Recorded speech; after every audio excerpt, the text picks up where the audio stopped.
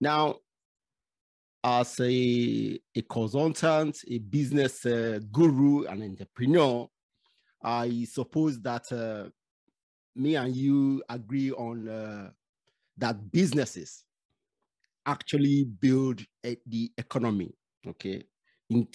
Because once upon a time in my younger days, I used to think the government build the economy, okay? Nowadays, I now know that the government only make the environment suitable for businesses to build the economy, okay?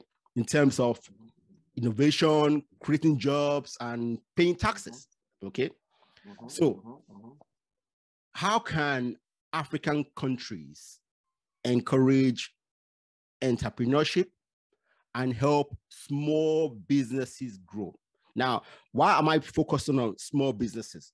Because small businesses contribute a lot of jobs and taxes to any vibrant economy. So, yeah. Yeah, that's a good one. And this is what I would say. You know, government and then the business of government.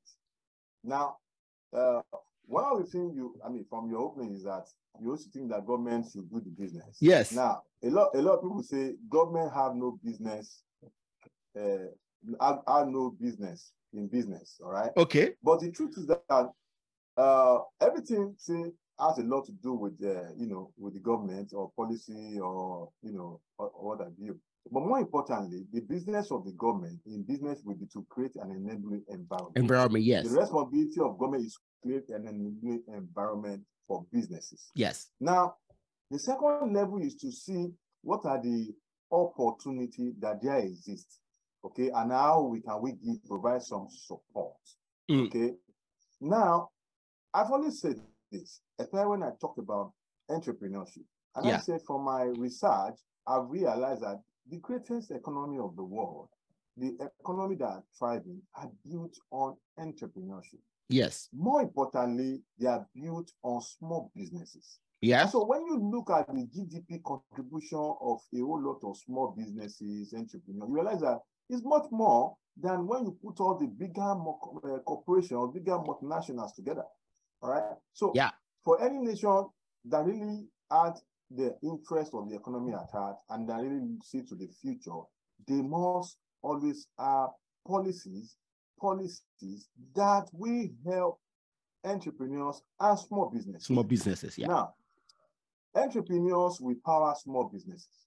But let's talk about entrepreneurship as it were. Okay. A simple description that I give when I speak about entrepreneurs are just people that bad ideas and hoping to take risk. All right. So this set of people will always have different innovative ideas, different innovations, different ideas that they think could solve problems. You know, and one of the things I've said over time that people need to know is that entrepreneurs are problem solvers. Solvers, yes.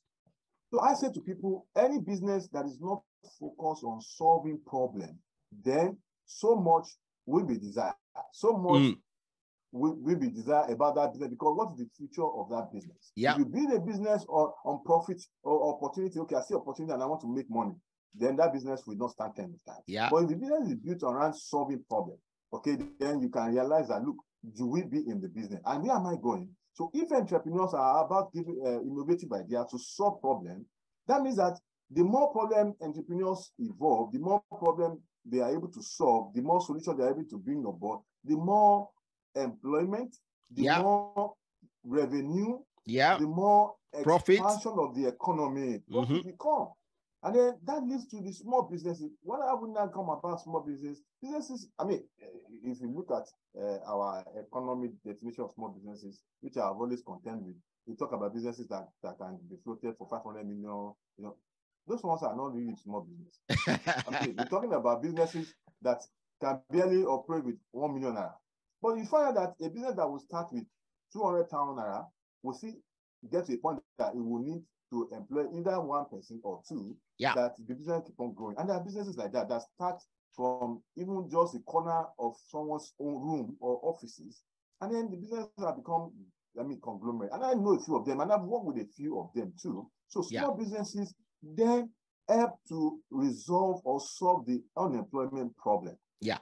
And then they expand the economy. And then before you know it, they spring up there and there and there. But if the government, like I said, responsibility is to look at one of those top policies that can make it simple. One of the things this current government in Nigeria tried to do was to evolve the ease of doing business. But realize that the ease of business is just more of theoretic, because at the end of the day, an average small businesses on the road could not feel the impact. Now, at a point in time, they said they gave opportunity for small businesses to open, to register with CAC free. I tested that process. I realized that it was just one of those things that we will say as government, as people that want to achieve, and it will not come to bear. So if you must do it, we must be intentional. You can also want to support small businesses by raising different kind of form of taxes. Yes. Businesses. So government must reorder their powers. They must be intentional. They must be more focused. They must be more deliberate about their policies to make the business environment more ease and simplify for small businesses. So that is very important for us. So organization grow or nation grow when they are able to make a very realistic policies that will encourage small business. Sometimes, and I mean, we don't take cognizance of this. The roadside woman that sell things, that sell petty trade of 5,000 naira. And you will find out that that kind of woman has sent somebody to university. Then you ask yourself, how are they able to do it? Sometimes when I drive on the street of Lagos and I ask myself, all these hawkers that run after vehicle to sell things, how do they make money? But I said to myself, if these guys are not making money, they will hear. That's it. But sometimes I feel like buying off everything this guy is selling. And I feel like if I buy it off, the guy will come back some day because he's going to make profit. But that's not the best. That's not the kind of business that really anybody will. Because I can also imagine the kind of pain and stress they will go through, even ultimately when they make the money. So the money might still go back to them taking care of themselves. So, but we are talking about people that also do all those petty trade. People do business of 50,000 and they have turned it around to 500,000. So people need, these small businesses need a lot of encouragement from our government. A more deliberate and intentional encouragement really from the government.